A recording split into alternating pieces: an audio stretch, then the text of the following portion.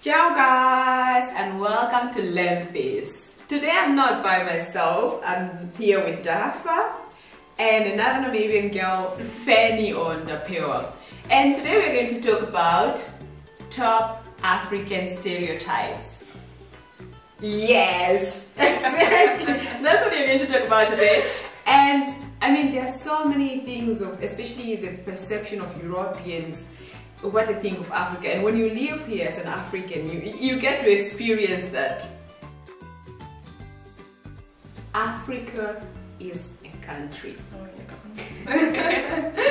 Like, people always feel like Africa is a small thing, like it's a small country, you speak Afrikaans, but they don't think of Afrikaans as Afrikaans that we know. Right. And they think of this, all Africans eat the same food, they have the same culture. Yeah. I don't know. Yeah. Do you get the same thing? Yeah, I find that statement to be very problematic because I come across it so many times. And the whole thing of, generalizing Africa as a village is so bad because I remember the first time I came to Europe, I've had a friend, it was like a pool party that we were hosting and stuff, and a friend of mine came to me and was like, "Oh, are you from Africa?" And I'm like, I know. It was like, "Oh, I'm a friend from," and I was like, "Yeah, I am, but I'm from Namibia, right?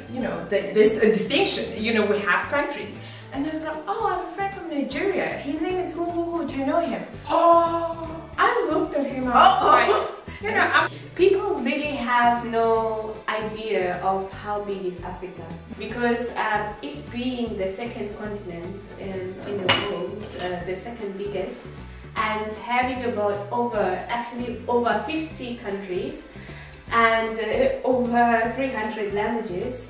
I would think that you are doing culture and environment. So, guys, Africa is a continent, not a country. All Africans are black. No. Southern Africa is full of so many, we have coloreds, we have Afrikaners, we have Namibian born Germans. Yes, we have Ethiopians as well. Like, it's really diverse. And I know, like, I have met Africans that have even blue eyes, green eyes. Oh, yeah. Really, it's not like Africans are not defined by their color. I mean, Trevor Noah, for example. Oh, yeah. Born in crime. Yes. Like, honestly, Africans are not defined by their color. Like, not all Africans are black. Like, to find so many Africans, like, sometime when I go to Germany and when I'm here, we had Namibian independence, and there were like some Namibian people like, Namibians? Yeah. Really? Yes. Were they really surprised? Yes. Like, Namibians? You can't. Like, they almost like, you can't be African when you're not. Yeah. When you're not black. Who is black to start off with? That's very interesting concept. Like 100% pure skin tone that is recognized as black? Is it those that are mixed in some countries are actually recognized as black? Is it about the culture? No, it's really about the culture. When I'm thinking of myself as an African, I'm not thinking about my color. I'm thinking more like eating kapana, I'm going to the braai on a Friday afternoon. That's what I that's what I relate to. Yeah. And regardless of your color, if you're born in Namibia, you miss those things when you move here. And so, point is, not all Africans are black. That's true. Africa is hot. I mean, when Europeans think, for example, when we're organizing a trip to Africa, everybody only think vest. I don't need to take any blanket. Temperature is about 40 degrees. But I'm like, in Namibia, you go up to 35 degrees during the day.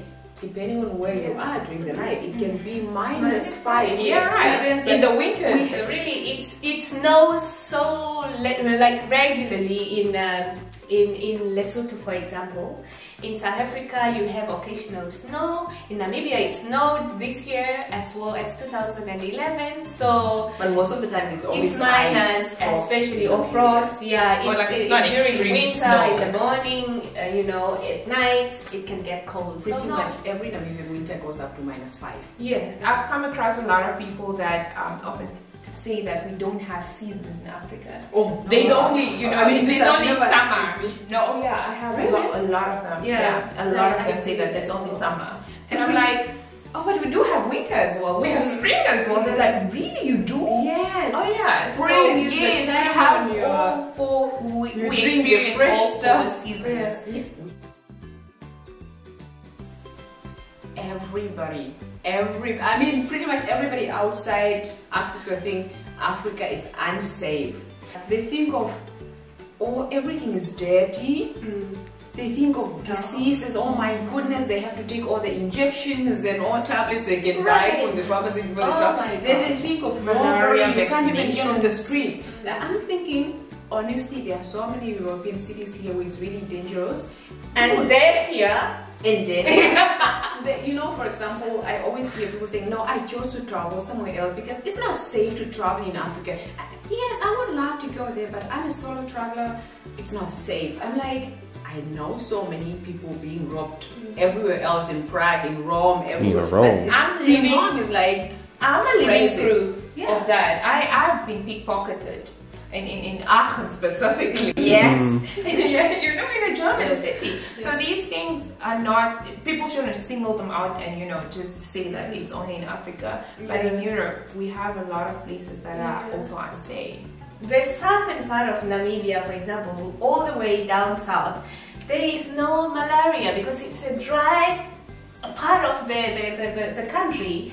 And then we learn in these courses that malaria, it's highly found in Namibia, and I'm like, where did you get your statistic? Animals are not on the streets in Africa, but people feel it's true. People feel like, do I just, and how am I gonna enter the house? What if I wake up and then there's an elephant in front of the house? People tend to believe that we have animals roaming the streets in Africa. You know, I just really just say that, you know what, I have an elephant for a pet. And they really just believe, and I'm just, you know, I try to be sarcastic, but they just don't get it. They think I'm being truthful. And I'm just like, really? Really, you're gonna believe me? Yeah, I have a lion for a cat. And Like, honestly, it's so you have to pay to see a lion. They are not on the street. Even if you visit, you have to do safari. We don't have animals on the street.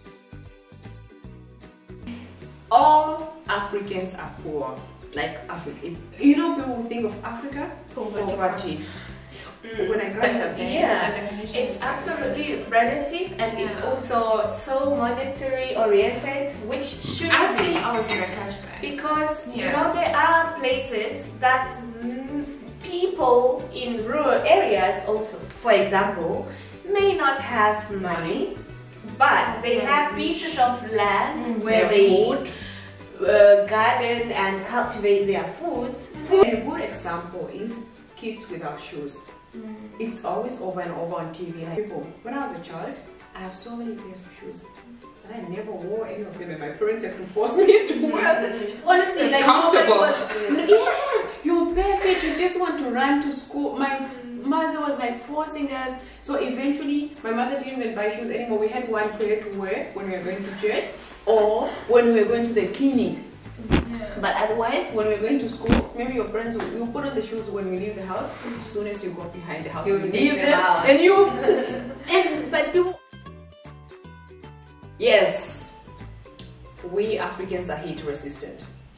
Who gets that? Oh my goodness, I do. Why All are the you time sunscreen? You don't need sunscreen. You're fine. And I'm just like, listen. We also get heat burn. Like we do burn as well. No, but I feel like if you're educated, you know, like a darker surface absorb heat more. For me, when it's hot, and even in Europe, when it gets hot, I always use an umbrella because for me, honestly, if you're wearing your vest, really your skin is burning. Like you feel that we burn. Like your skin is burning. It's not turning, maybe it also turns very fast.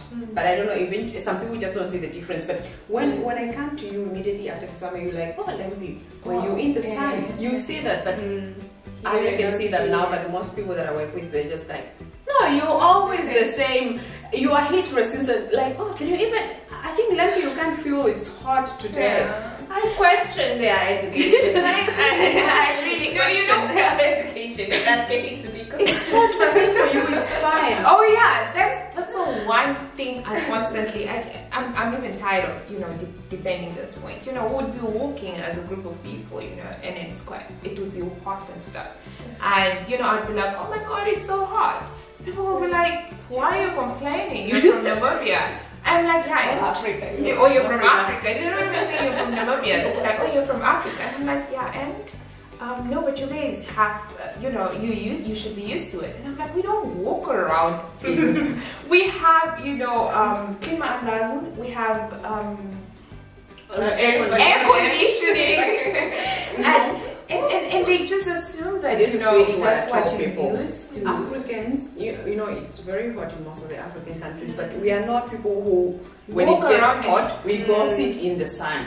We don't do such thing. Usually, for example, most people at home during the hot summer, everybody has a light cotton cloth that covers the whole body. Right. So you don't even get really sunburned because Yeah. your skin is covered. Yeah. Maybe you're sweating, but your skin is covered. But Yeah. no, we don't go and lie in the sun when it's hot. That's why you don't Yeah. feel like. And really another thing I just actually inspected when I was growing up in the villages in Namibia, in the northern part of Namibia. When it's very hot, we go into a refreshing tree shade and you sit there or you lie down there until it's cooler enough. Like 4 and p.m. it's really and it's really a tradition that has been maintained in the rural areas of Lunch is also early during the summer. So it's really feeling the heat and putting up with it is another thing. Right. Wow. It's not like. Okay, African food is bad. Have you experienced this? Like you cook Who something. is saying that? Germany or No, let me put it this way. You cook something for the people and they're like, is it healthy to eat? Hold on, Fenni, I don't know why you're laughing. It's true. We just had, I had Fenni over the other day and we're having, Namibian food. And I was sort of asking my flatmate to try. I'm sorry, but yeah. Hey, Paul, yes, I asked you to try. What kind of Namibian food? We had mopani forms, we had spinach, we had pap or shipima, ekaka, and what else did we have? We had chicken as well. We had chicken. Chicken. He even asked if that was safe to eat, and I'm just like, and mind you, he gave us the chicken.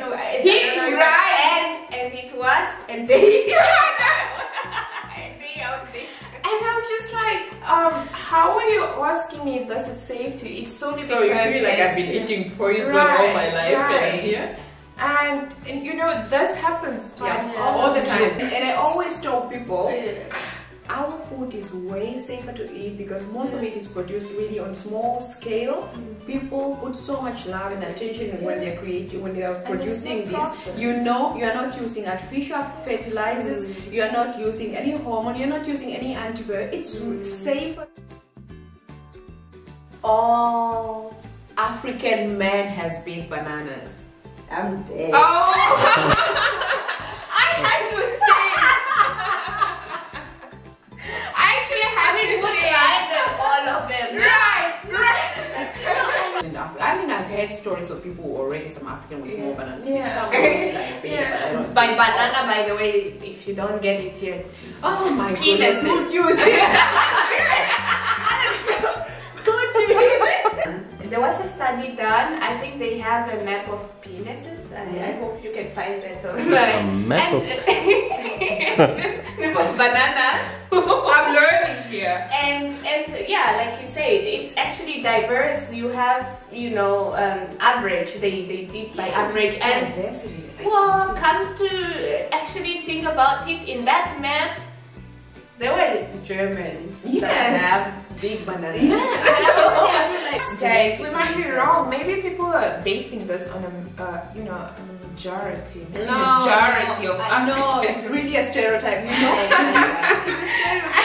And sometimes. Because I'm just trying to understand where is they coming from. Wow, what's the everybody always will say these things, and you know, the weird part is that a guy, you know, even like, and just a European friend of yours will say, oh, but African guys beat this, and you know what I say, like, oh, have you tried, or how do you know? It's like stereotype, and I'm just like, where do you guys get this information? But it's one of these really stereotypes everywhere else. Also, from a European woman is thinking of this as an African guy. I can't date an African guy. Has big ones. Oh, hold on. It's just what they say. They can't date them because they have big ones. Because I thought they would date it's like they don't have big ones. I know it's something positive.